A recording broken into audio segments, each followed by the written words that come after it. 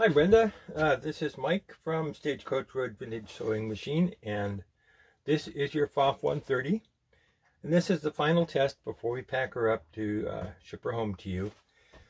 And we're going to start by winding a bobbin, which of course you'll find in your bobbin case.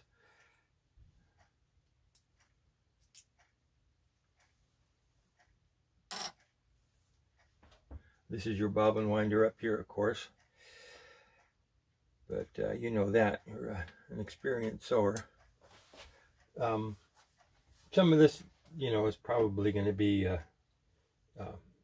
stuff you already know. But we like to just basically go over the controls and the operation of the machine, just in case there's anything that's new or unfamiliar to you. And let's see, wind the bobbin and thread. That's probably enough thread for our test. So put your spool of thread on the spool pin, go under the first thread guide, then over the little tension device here. And I guess back under the thread guide, because we're going to go down this way to the tension device for the bobbin winder, which is down here. Then from here we go up into your bobbin. Let me take off this old thread.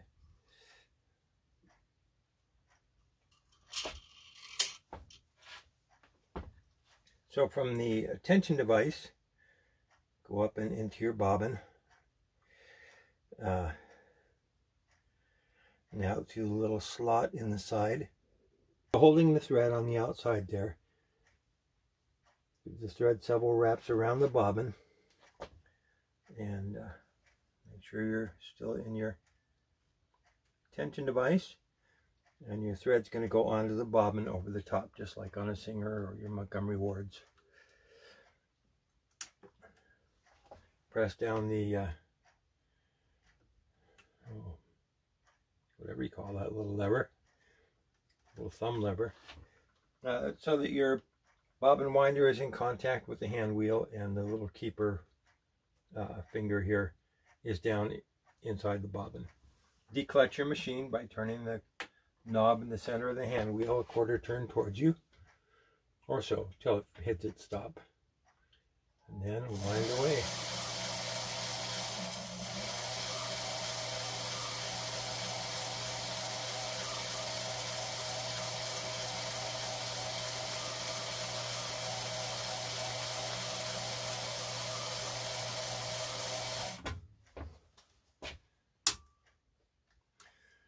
Reclutch your machine. Put the bobbin in the bobbin case with the thread coming off the top to the right.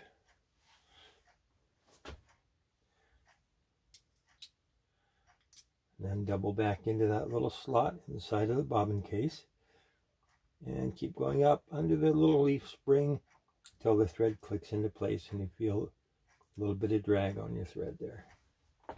Easiest way to remove and install the bobbin case on the Pfaff 130 is to tip the head back rather than try to fish down through the slide plate.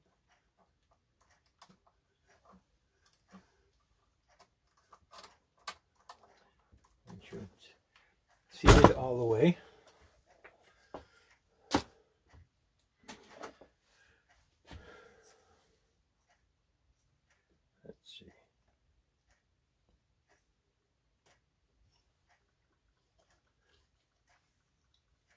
We'll put the thread on this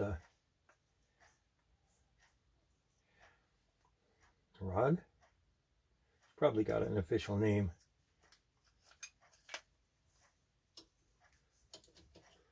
I just don't happen to know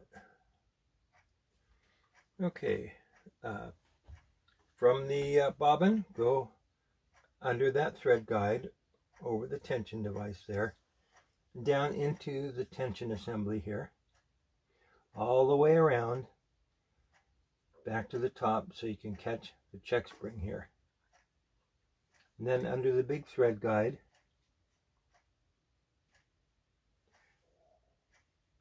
into this round thread guide here above it, and through your take-up lever from right to left.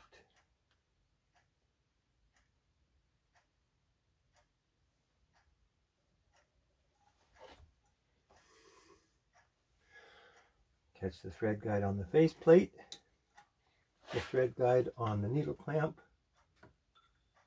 and then go through your needle from front towards the back.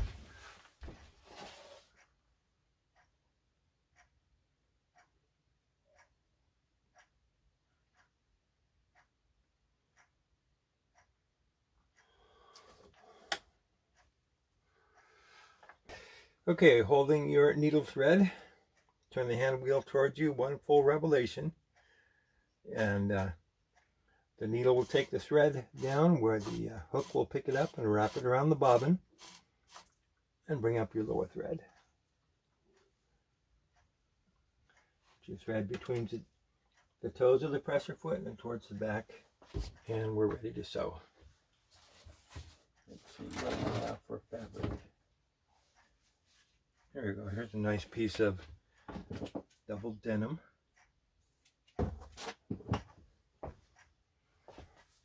As you can see, it's been slightly used.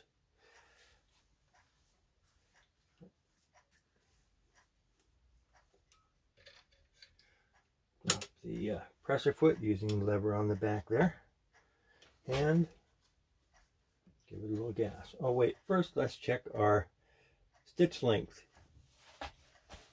because right now we are all the way up to the longest stitch length, which we don't need. On this machine, the center position, of course, is 0. As you go down, your stitches get longer and longer and longer in reverse, which is different from most machines. And up from 0, your stitches get longer and longer and longer and longer and forward. So we're going to go down to about, say 2.5. Let's see, our stitch width here is on 0. So we're doing straight stitch, about 12 or so stitches per inch. And we're ready to go.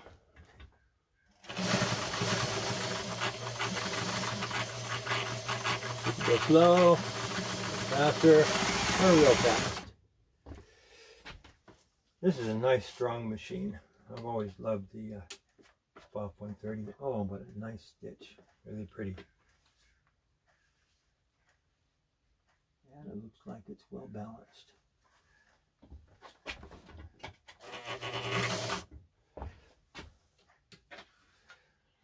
We're going to do a longer stitch.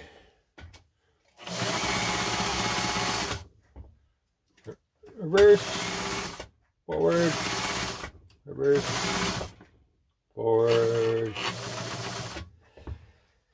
Let's see, let's go back to the end.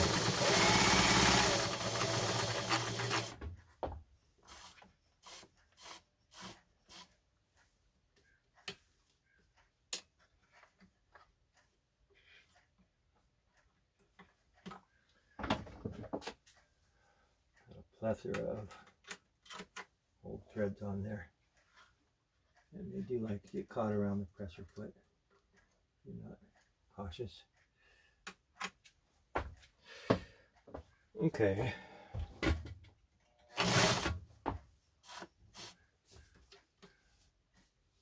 This is your stitch width, of course.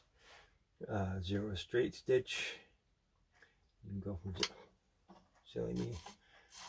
Lift your needle out before you change your stitch width so you don't bend your needle. You can see you've got a nice wide throw on your stitch width. I'll set it about 2.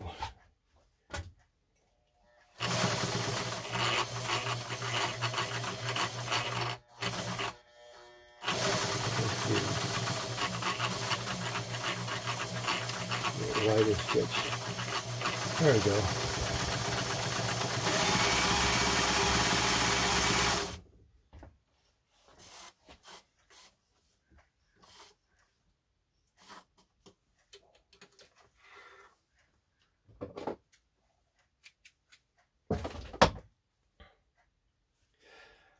So these are the stitches that we just made here. This is the first straight stitch. This is the longer straight stitch, and then some forward and reversing, which actually kind of turns that into a stretch stitch. Huh. Anyway, and up top here is your zigzag. We started out small, and then went wider. But it looks good, both sides, nice, well balanced and even, and makes a little bit of a tick-tick sound. And I haven't been able to locate the source of the tick-tick, but it doesn't seem to make any difference. It works great, runs fast, it sews perfectly. Anyway, so stitch length, stitch width, tension. We usually, when we reassemble the machine, we set it up so that this the best tension for regular fabric, medium weight fabric, is around 3, 2.5 to 3. Adjust up a little bit if your stitches are loopy on the bottom, down a little bit if it's puckering up, but you know all of that. This is your sewing foot pressure adjuster here, down for more pressure, up for less pressure. Light. There's a chance that during shipping, this screw right here is going to get loose. It's the motor screw, and they just kind of sometimes work not loose, but not as tight as they should be during shipping. If the motor is too loose, just pull it down to where the belt is snug but not tight. You want to be able to pinch a 1/2 inch or so on the belt. And then tighten this screw. Just tighten it real good and tight. And let's see, where's that? There we go. Good and tight. And your plug in for the cord, which is on the same screw. It doesn't matter how you set it. It can be down or up or sideways or whatever. Just make sure that your motor screw is tight. Otherwise, you're not going to have enough belt tension, and it's not going to turn the machine. You want the belt to be just snug enough that it turns the machine with authority, but no more than that, because if you get it any tighter, it tends to slow and bog down the machine. So snug but not over tight. Oil her if you're sewing all day every day. Oil her every couple of days. If you sew a couple hours a week, oil your machine every 2 months or so. If you go a long period of not sewing, and then you bring your machine out to sew, and it's been more than, say, 3 months, oil the machine, because the oil does evaporate, and you want your parts to be slipping and sliding on a nice thin film of oil and not grinding against each other. Just a couple of drops in each oil hole. You can see the oiling points here, and your user manual will have a diagram of all the oiling points. Use good quality sewing machine oil. Don't use household oil like WD-40 or 3-in-1.